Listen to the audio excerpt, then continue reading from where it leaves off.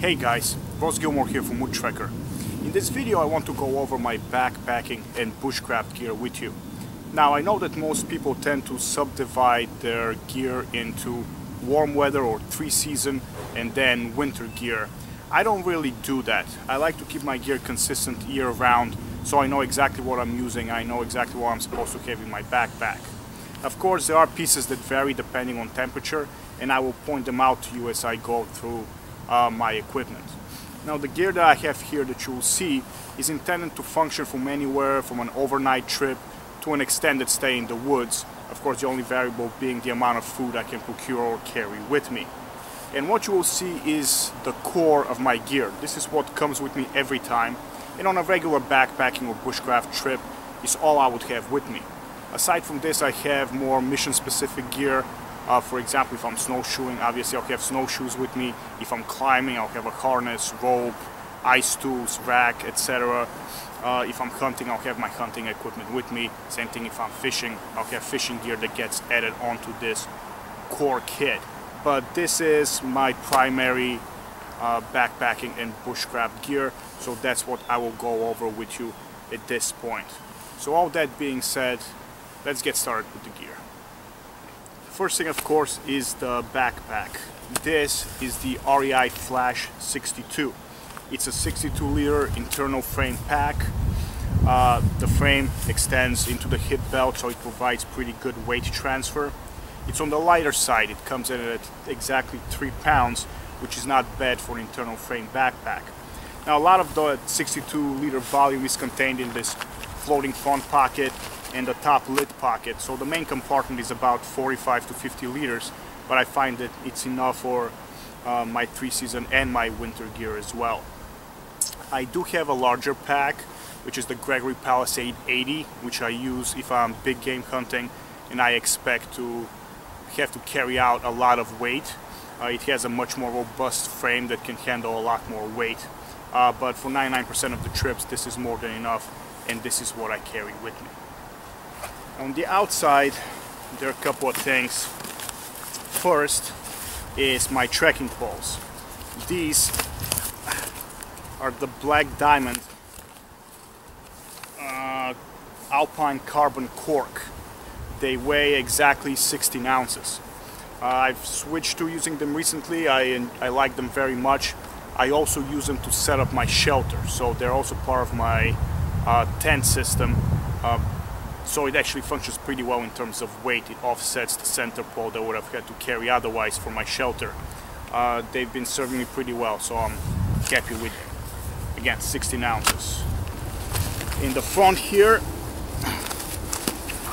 I have stuffed a piece of closed cell phone pad that I've just cut out that I use as a seat.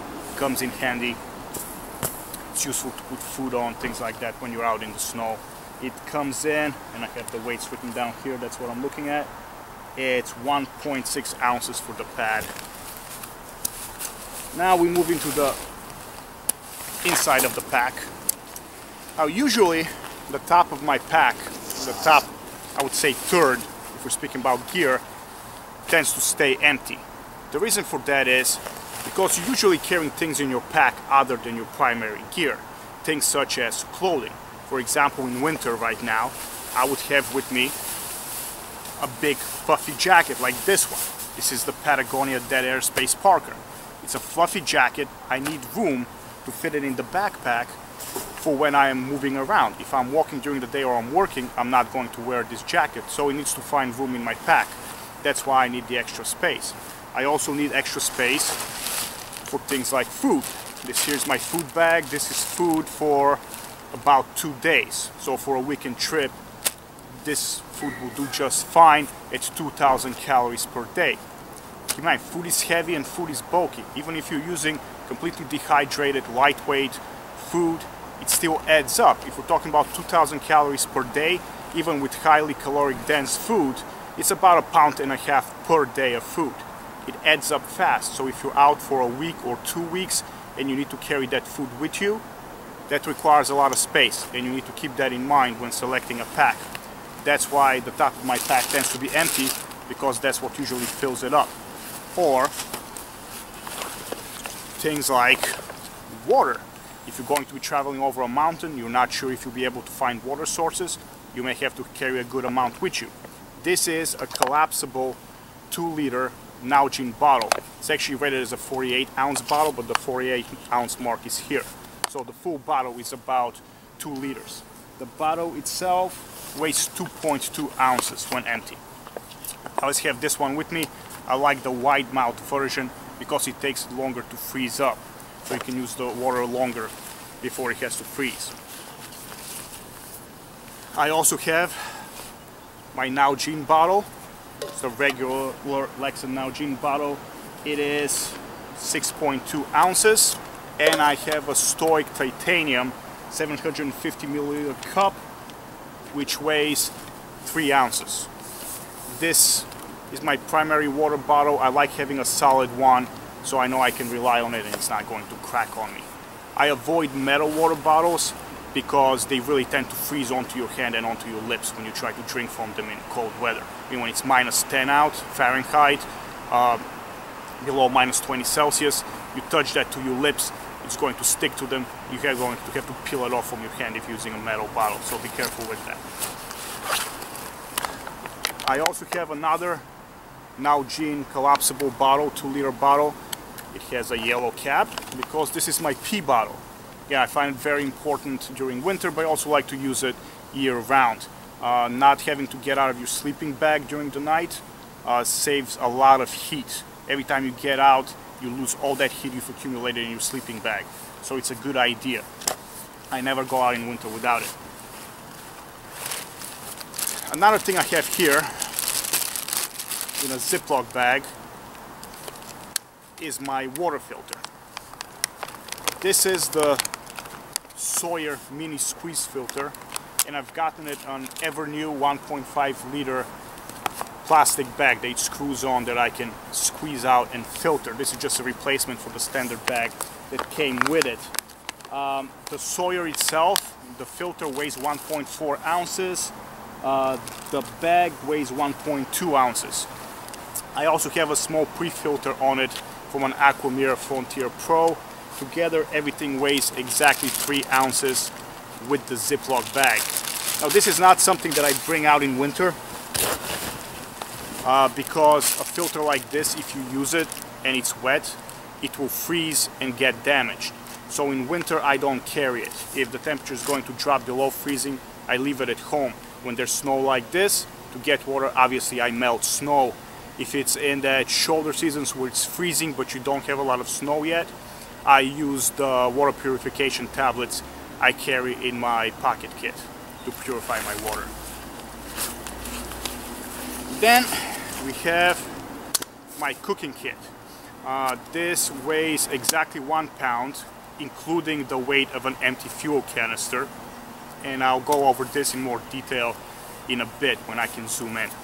We'll put it aside for now. Then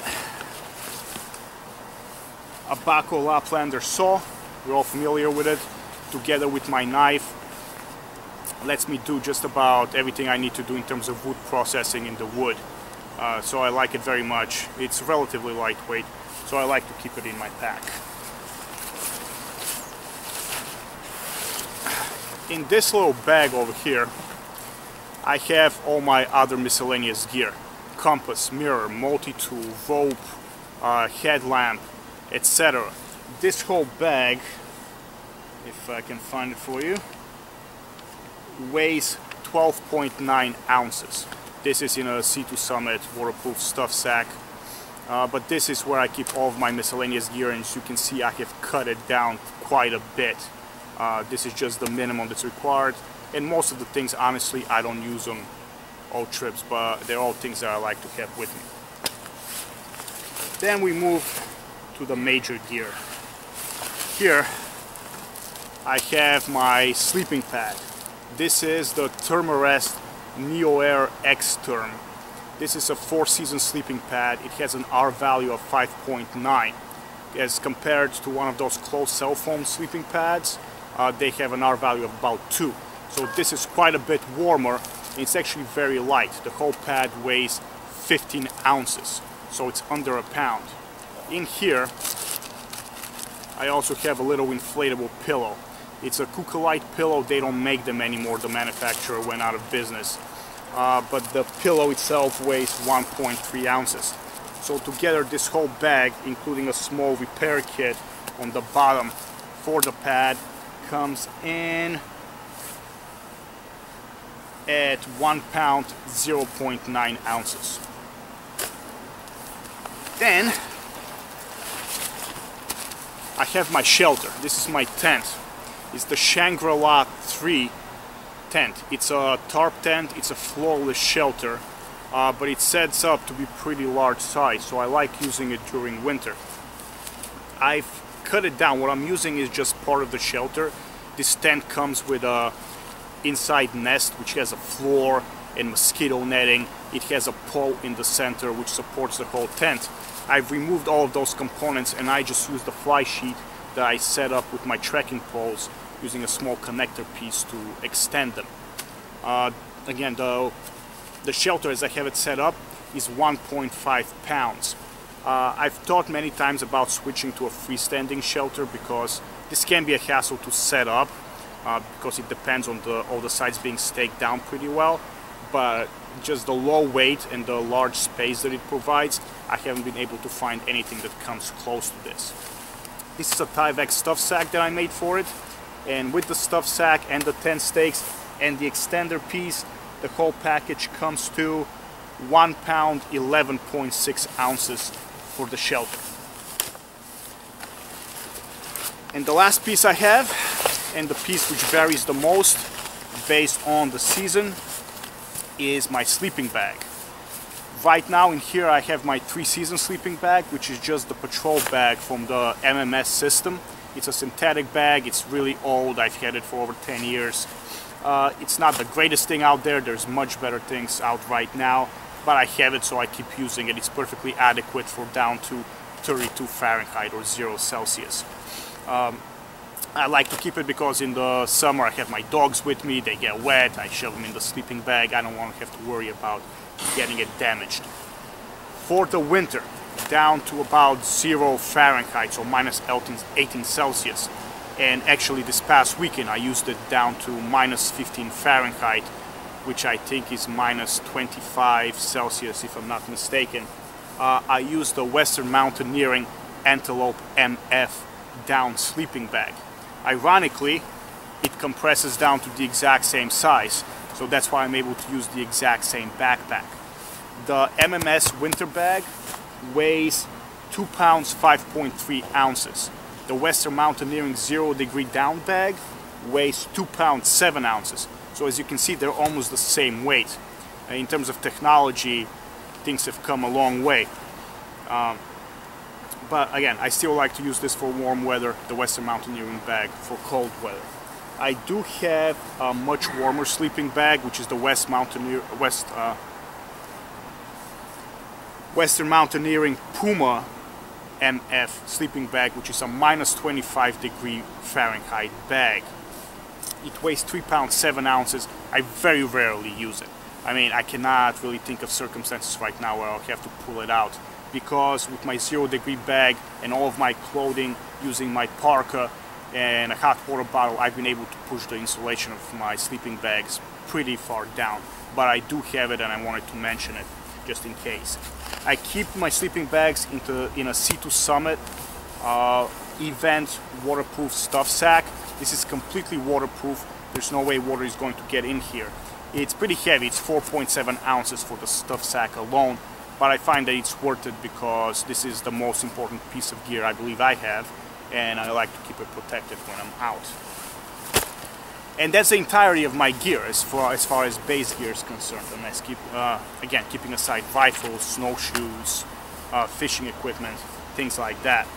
The overall weight of what you see for my 3-season gear is 12 pounds 7.1 ounces. For my winter gear with the changes, it's 12 pounds 8.8 ounces. So you can see things are pretty much the same, because again, the main difference in equipment is just the sleeping bag that I bring, and as you saw, they're about the same size and about the same weight. So this is all of the gear I have with me. Now I'm going to zoom in and show you the contents of my cook kit and the contents of the pouch in which I have all of my small pieces of gear. The cook kit is contained inside a 1 liter Snow Peak titanium pot. The pot itself weighs 4.7 ounces and contains the whole kit. Inside, wrapped in a bandana, I have an aluminum foil windscreen. I have a fuel canister, a mini Bic lighter to light the stove, and the stove itself. This is the Covea Spider remote canister stove. Even though it's not a white gas stove, I use it year-round and I've used it successfully, and that's because it allows for use with an inverted fuel canister. So I can turn it upside down and use it in liquid feed mode so it can function in very low temperatures. And that's it. That's the entirety of my cook kit. As I said before, it comes in at exactly 1 pound with everything, and it's more than I need combined with my titanium cup to cook in the woods and to prepare my food. In this C2 Summit pouch I have the rest of my miscellaneous gear. I have, let's see, 6 10-foot pieces of nylon cordage. It's very strong. I use it for my shelter in case I need it in really bad weather. I have a black diamond headlamp which uses 2 AAA batteries. I have a DC3 sharpening stone that I use for my knife. If I'm carrying an axe, I use it for the axe as well. A small spray bottle of 100% DEET. I have a mirror. I have a Sunto M3 compass, which I like very much. It's a bit heavier than I need, but I like using it. In a Ziploc bag I have a toothbrush and some toilet paper. I have a Leatherman Micra multi-tool, which I find is all of the multi-tool I need, particularly for the pliers. And I have my first aid kit. This is my entire first aid kit. I have some moleskin, gauze, band-aids, and a quick cloth sponge in case I get a more serious injury. And that's it. These are all of my small miscellaneous items. I don't always use all of them on every trip, but I like to have them with me. I'm not going to go through the individual weights right now. You can go on my blog and look them up. Again, the combined weight is 12.9 ounces for all of this equipment and the stuff sack itself. So this is the entirety of my base gear. Again, it's about 12.5 pounds base weight. This allows me to stay in the woods from anywhere from an overnight to an extended stay and do it quite comfortably. I'm sure I'll make changes in the future, but for now this is the gear that I choose to carry with me. I hope it's been useful for you guys to have a look through it.